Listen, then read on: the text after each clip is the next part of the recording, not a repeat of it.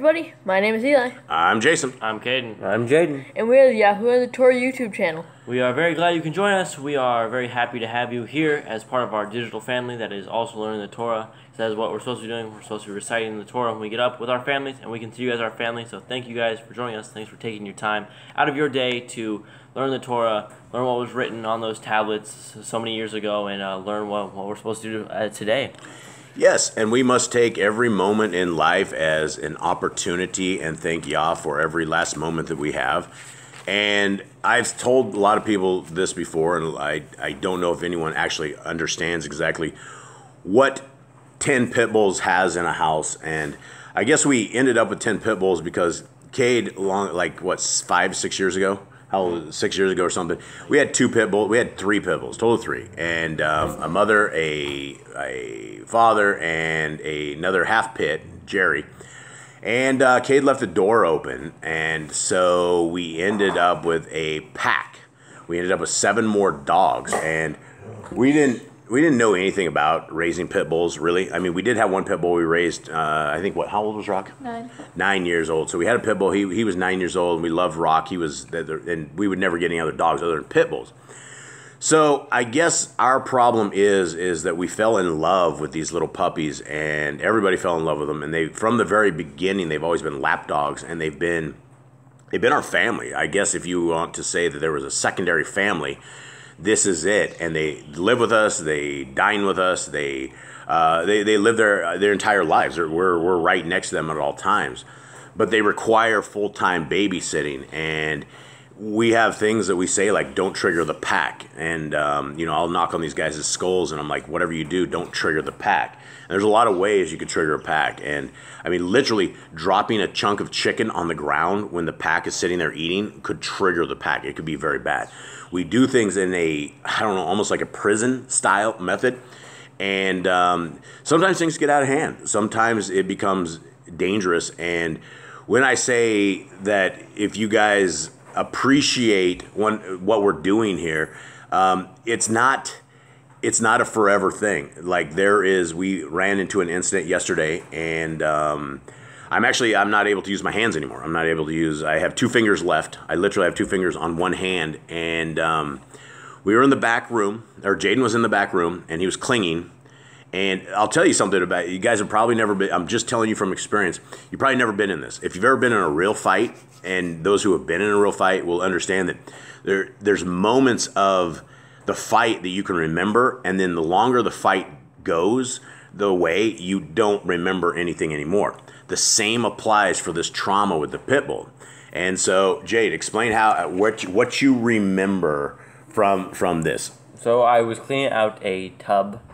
One of the dogs was back there sniffing, Panthro, and Lion-O came back there. He was kind of happy, so I started petting him. I told him to go back to the living room, and all of a sudden a fight started. And this is where we failed completely. It's got to be a contained pack. You got to contain the pack, right? You can't let them. You open the doors. You let them out. When they go to the bathroom, you follow them out with the bathroom. If they're outside, you're outside with them. If you're inside, you're inside with them. You just don't let them go.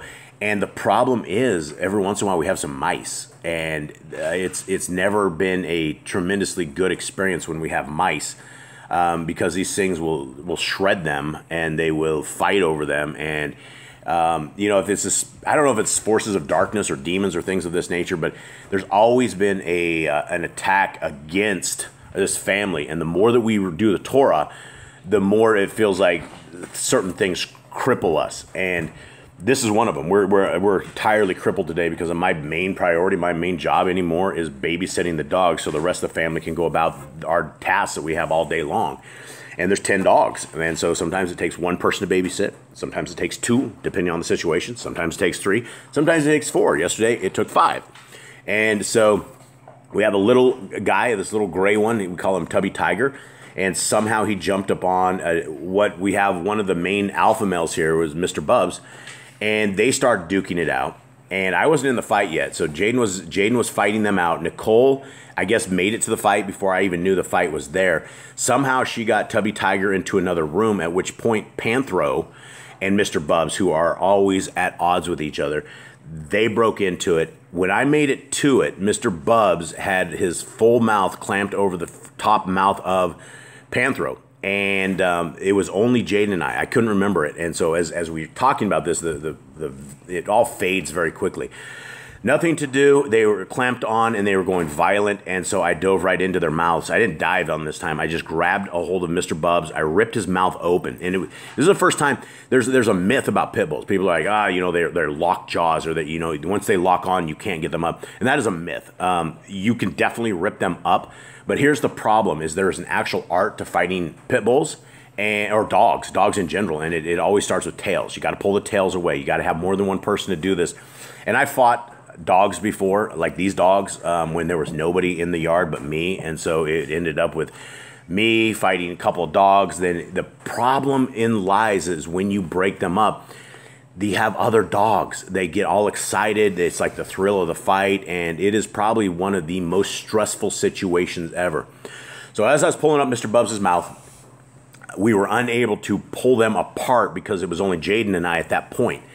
And so Mr. Bubs clamped down on my hand 4 times. I remember 4 or 5 times it just went pop, pop, pop, pop, and my hands were in his mouth. And so I have about 20 or so, my entire hand, my entire left hand is black and blue. I have use of 2 fingers on my left hand. My right hand is it's all jacked up. And I don't remember exactly how it went, other than at some point Nicole came back after getting rid of Tubby Tiger into a room. Eli was there with our tasers. We have tasers. I mean, we have an actual battle array that we fight the dogs with when this happens, and it does not happen enough that it happens odd times, very, very odd times, and it's usually when we are trying, or we're headstrong into Torah, or we're the demons are really trying to take us out. There was really no cause for that fight yesterday. There was really no reason, and they've been calm for a very, very long time. So as much as Barkley laughs at dog bite, I'm like literally crippled. My hands are completely turning black and blue, and I have no use in my left hand. Mine is my 2 fingers, and it really hurts to move that. And Jade got owned somewhere in his hand. The dogs, for the most part, Mr. Bubs lost a tooth, and that's unfortunate, but he is the alpha, so I hope he loses all his teeth, and then I would have less bites on my hand and like this. But there's there's a courage, I guess, of Boss Clan, or either a stupidity or a courage. And we keep asking ourselves, why didn't we get rid of the dogs? And I keep thinking of our dogs leaving, and these dogs that have been with us, that they literally sleep with the boys. Three dogs sleep with one boy, 3 dogs sleep with another one, 2 dogs sleep with another one, and we have a couple that are roaming out, and they're a part of our family. And I don't know any other reason that we do what we do other than we love these things, and they are our family, and I would never give up on my human family, and I'm trying not to give up on my dog family. So this is probably the worst. I don't know if it's the worst bite. I've had worse bites. I think I got one in the wrist a while ago, like a year ago or something, but that one hurt pretty bad. That one disabled my right hand, but I've never been both hands disabled. So I will not be running this. I will have Eli sitting here being my little tonto on this. He will be my sidekick. And again, this is the life of Boss Clan. So as you guys are reading the Torah, if for some reason you guys never ever hear from us again, when we've had some kind of terrible tragedy, it could kind of go out like that. We will try to update everyone and let everyone know where we are at, what we are doing. But as far as like, do I know that I will be able to rise up in the morning and all of us will be alive? We live in the middle of a very violent jungle with a bunch of violent pit bulls who we love with all our hearts. And for the 99.99% of the time, the pit bulls are very nice dogs. They're very good. They're very calm. And I do believe unclean spirits will use them and get in them, along with all of us, right? I see unclean spirits in all of us at certain times, and we must absolutely plead the blood of YHWH and beg for forgiveness. But I have 2 fingers left, and I will say praise to Yah that I am able to use that, because I was able to feed myself this morning. Everything else, I couldn't put my shoes on. My wife had to put my shoes on. She had to put my pants on. It's a mess, right? And I'm one of those dudes who don't help me out of anything. I don't want help. I want to do this myself, even if I have 2 nubs left. And it is wild. So this is the life of Boss Clan, and I'm just telling you guys these stories because I don't know if you'll ever hear stuff like this where people have this kind of dogs. You'll hear somebody has 10 dogs, but they're all chained up and they're all different places. But actually having them in a family and keeping them without killing them, the other 99% of the time. It's about love, and it's about tremendous amounts of love, and we love these dogs, and it's literally a full-time job for me these days to pet the dogs, love the dogs, tend to the dogs, and they're like little human beings. So that's it. That's the end of the dog story. Eli, let's get ready to ramp up on this. We haven't had any commandments, and again, thank you guys, everybody, for spending this time with us and for doing, spending time with the will of Yah. And in the event that you don't ever hear from us again, we would encourage you guys that you guys continue on in this, right? This isn't, we're doing a Bible study together, but this is something that everybody can do. You guys can all look through the commandments and, never, ever, ever take your eyes off Yah. Even if Boss Clan is gone, we don't post for whatever, whenever, never ever take your eyes off Yah. That's the most important thing. That's the only thing that matters, and especially in the time that we are in. All right, gentlemen, everyone good? Anyone have anything to add? Good. Everyone's real silent. This family's crushed. We are all crushed this morning. Stressful, yeah, stress, beyond stress. I mean, this, you want to talk about PTSD with soldiers and things like that. In the 5 years we've had these pit bulls, I believe all of us have some level of PTSD. And as pit bulls live 10 to 12 years, and as these pits start dying off, it's going to break our hearts.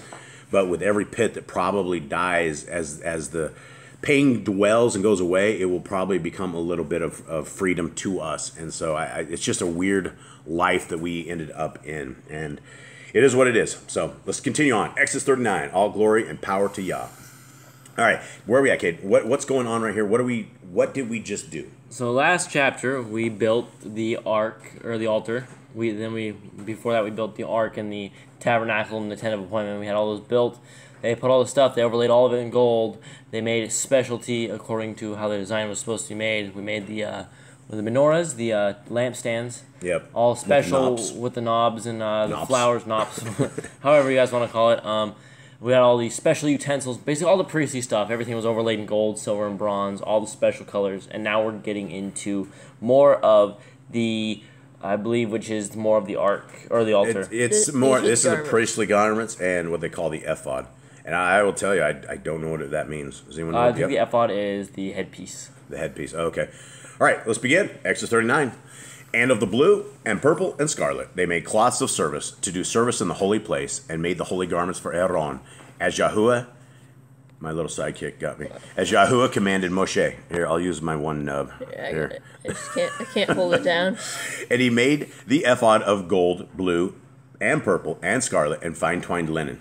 And they did beat the gold into thin plates, and cut it into wires, to work it in the blue, and in the purple, and in the scarlet, and in the fine linen, with cunning work. All right, mine said threads, not wires. Okay, so what does it say? Cut it into wires. So it must wires. That you think of like a metal wire. Or something. What does it say in the king? King's usually what it is. Wires. Wires. Yeah. So this is real close. Wires too. Wires. Mine Yeah. says threads. Okay. Well, Threads makes more sense because I mean we're making clothes, not metal. Yep. They made shoulder pieces for it to couple it together. By the two edges was it coupled together, and the belt of his ephod. So there's what's it? Ephod, is that the hat? Shoulder garment. Okay, so the belt of his, is it say shoulder garment? Shoulder garment. Okay, so ephod is a shoulder garment. And the belt of his shoulder garment that was up on it was of the same, according to the work thereof, of gold, blue, and purple, and scarlet, and fine twined linen, as Yahuwah commanded Moshe. And they wrought onyx stones enclosed in ouches of gold, graven as signets are graven with the names of the children of Yahuwah, Yashrael. Sorry. What are the ouches on yours again? Engraved as signets. Signets. All right. Engraved them like a seal in the NIV. So placed in a Enclosed in ouches is what it says of gold. placed in plated work of gold. It says that they mounted the onyx stones in gold filigree settings and engraved them like a seal. Okay. I don't know exactly what we're reading, but I'm not seeing a command yet. And he put them on the shoulders of the ephod, and they should be stones for memorial to the children of Yashrael, as Yahuwah commanded Moshe. And he made the breastplate of cunning work, like the work of the ephod, of gold, blue, and purple, and scarlet, and fine twined linen. It was 4 square. They made the breastplate double. A span was the length thereof, and a span the breadth thereof, being doubled.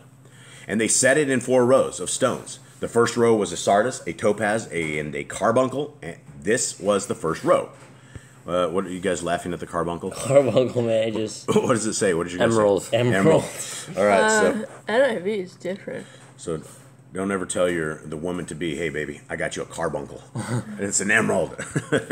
Okay, and the second row, an emerald, a sapphire, and a diamond, and the third row, a ligure, an agate, and an amethyst. You guys have anything other than that? Adjacent is the what's the Third row? Yeah, the third row is a one. ligure. Yeah.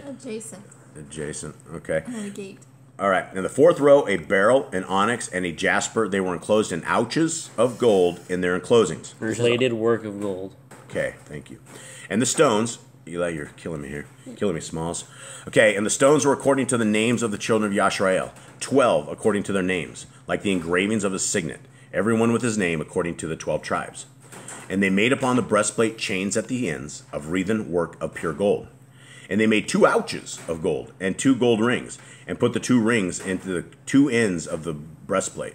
So this one says mountings of gold. So ouches is settings. Ouches is what Aaron should have got after making the golden calf. He should have Yeah, got man. spanked. A couple ouches. Made the Shoham stones on his shoulders just a little bigger. Yeah, carry that one. Okay, and they put the 2 wreathen chains of gold in the 2 rings on the ends of the breastplate. And the 2 ends of the wreathen chains they fastened in the 2 ouches, or yours it says what? Settings. 2 settings, mountings, and put them on the shoulder pieces of the ephod before it. And they made 2 rings of gold, and put them on the 2 ends of the breastplate, upon the border of it, which was on the side of the ephod inward. And they made 2 other gold rings, and put them on the 2 sides of the ephod underneath, toward the forepart of it, over against the other coupling thereof, above the belt of the ephod. And they did bind the breastplate by his rings unto the rings of the ephod with a lace of blue, that it might be above the belt of the ephod, and that the breastplate might not be loosened from the ephod, as Yahuwah commanded Moshe. All right. Again, what color is Yah's favorite color? Blue, purple, or scarlet. Purple, yeah. Okay. 22. Yep. And he made the robe of the ephod of woven work, all of blue, and there was a hole in the midst of the robe, as a hole of a habergeon. Habergeon? You guys got anything for me? Opening of a collar. Oh, the Yeah, collar. opening in scaled armor. What should we call the collar? Let's call it the habergeon. Oh, okay.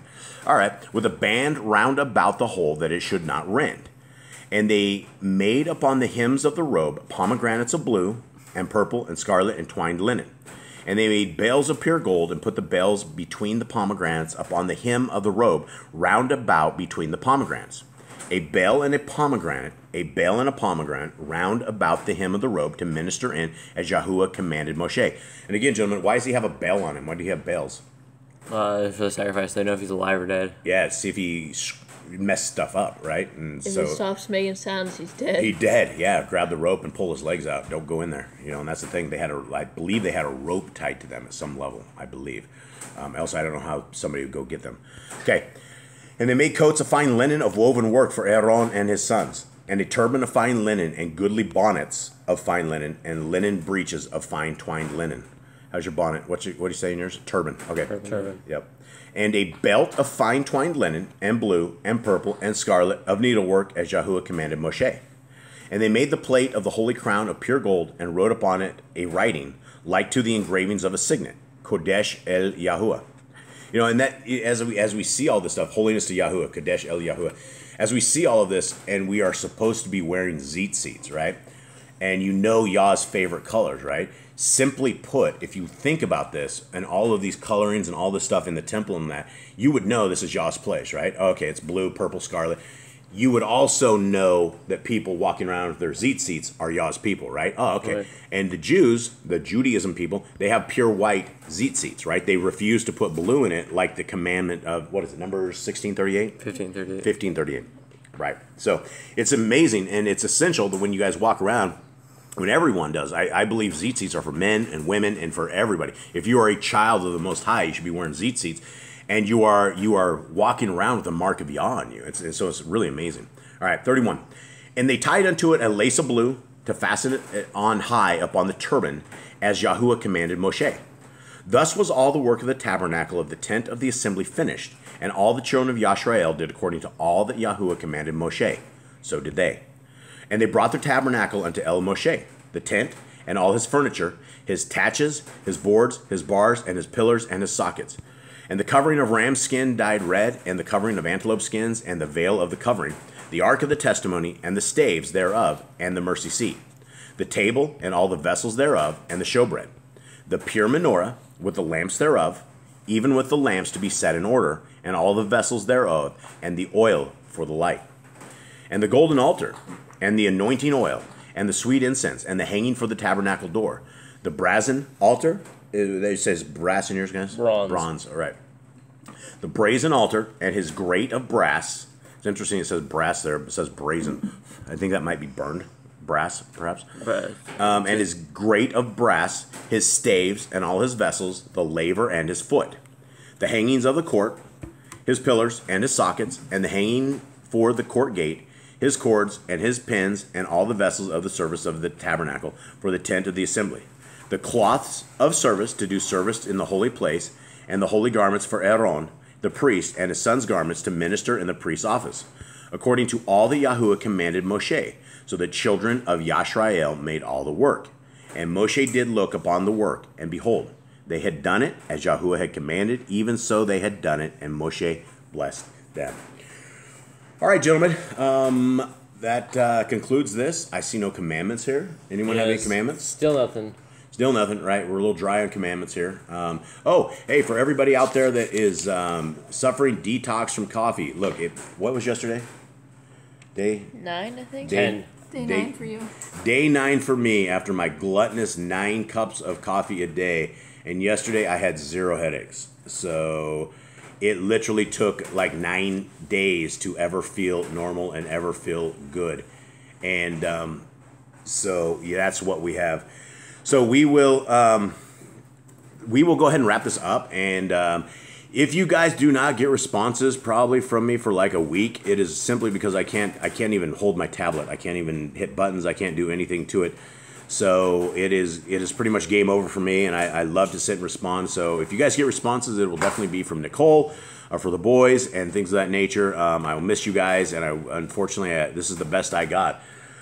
Anyone have anything else? No. Not much. Just read your Bibles. Anyone want dogfight today? No. No, please. Yeah, no, definitely not. No, don't ask for that. No, we're not asking for that, and it is unfortunate what happens, and I guess everything is in Yah's hands, including I don't know so much as if you would be able to have another family that was equipped enough, and I don't even know if we're equipped.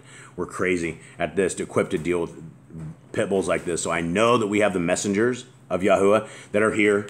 And even though we all get a little bit up, a little chopped up and things of that nature, we're not dead yet. And like always, if for whatever reason Boss Clan doesn't get back up here and we don't get the Yahuwah and the Torah going, this is on you guys, right? This is we're passing on the relay stick. And I hope at one point we will all meet each other in the Shaimayim and give you guys huge grizzly hugs, high fives, and just congratulate you guys all, because it has been a crazy road. It has definitely been a crazy road, and it's only going to get crazier for all of us. So the powers that be do not have anything well intended for us, and so we must power on and endure to the end, and that is very important.